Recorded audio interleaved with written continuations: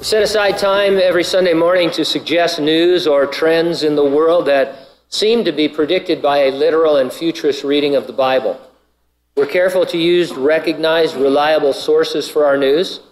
There's a ton of sensationalism that surrounds unfulfilled Bible prophecy, and it sort of makes it seem foolish sometimes, and we don't want to engage in that. There's plenty of solid stuff we can talk about without making stuff up.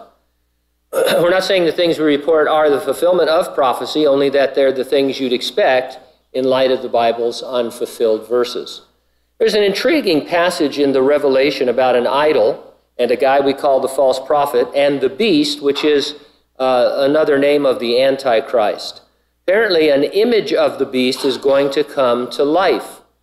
Revelation 13, 14, and 15 says, "And the false prophet deceives those who dwell on the earth by signs which he was granted to do in the sight of the beast, telling those who dwell on the earth to make an image to the beast who was wounded by the sword and lived. He was granted power to give breath to the image of the beast, that the image of the beast should both speak and cause as many as would not worship the image to be killed." It sounds a lot like what we would call artificial intelligence, or AI for short. Elon Musk is at the forefront of AI. We've reported on his brain interface company before, Neuralink, in previous updates. A recent article was titled, "Elon Musk Trots Out Pigs in Demo of Neuralink Brain Implants." Here's excerpts from the article. Elon Musk's brain machine transfer, Neuralink, showcased a pig outfitted with the company's device at an event live-streamed on YouTube.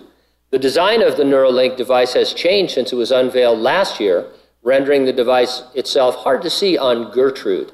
It is now coin-shaped and meant to sit flush with the skull, rather than having a small module resting near the air. "It's like a Fitbit in your skull with tiny wires," Musk said. "The device can pair with a smartphone over Bluetooth." The most important thing the device might be able to do, Musk said, would be to allow people to achieve what he calls AI symbiosis, which allows the human brain to merge with an artificial intelligence, such that the future of the world is controlled by the combined will of the people of the earth. I think that is obviously going to be the future that we want, he said. Interesting that the passage in the Bible says those who dwell on the earth will make the image, and Musk is talking about the controlled will of the people on the earth being best served by AI. Musk is on record calling AI humanity's biggest existential threat and comparing it to summoning the demon. He and others, men like the late Stephen Hawking, intelligent men, are concerned that AI will quickly surpass humans and take over like they do in every sci-fi movie. And so he wants to be able to interface with AI so that we can keep pace with them. Now, while we're on the subject of AI, let's recall an end times prophecy of Daniel. He was told to shut up the words and seal the book until the time of the end, and that knowledge would increase. In terms of knowledge increasing, listen to this regarding AI. A sudden and unexpected AI intelligence explosion might take an unprepared human race by surprise. To illustrate, if the first generation of a computer program able to broadly match the effectiveness of an AI researcher is able to rewrite its algorithms and double its speed or capabilities in 6 months, then the next generation program is expected to take 3 months to perform a similar chunk of work. In this scenario, the time for each generation continues to shrink, and the system undergoes an unprecedentedly large number of generations of improvement in a short time interval, jumping from subhuman performance in many areas to superhuman. If you understand the reference, this would be like Ultron without the Avengers. He would just take over the earth, or in a more sinister form, Terminator, where all human life, everybody's thinking, this guy's crazy, why am I visiting Calvary, Hanford? Elon Musk is a smart guy. Stephen Hawking was a smart guy. AI is here and it's coming like a freight train, and these guys are saying we're going to be left behind just like in the sci-fi movies. Now, we're not saying the image of the beast will involve AI. It just sounds like that. We're saying it wouldn't surprise us knowing what we know today.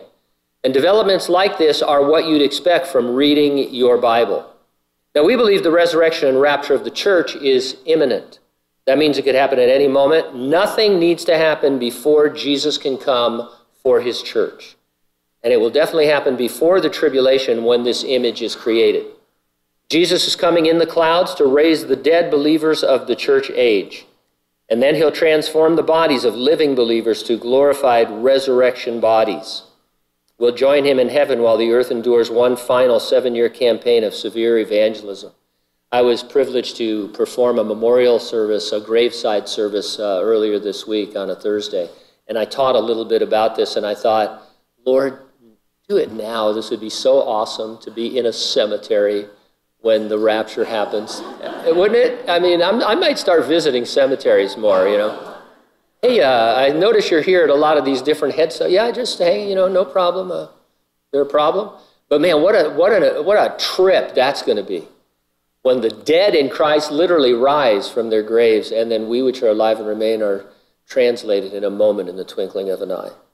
Are you ready for that, the rapture? If not, get ready and stay ready and keep looking up, because ready or not, Jesus is coming.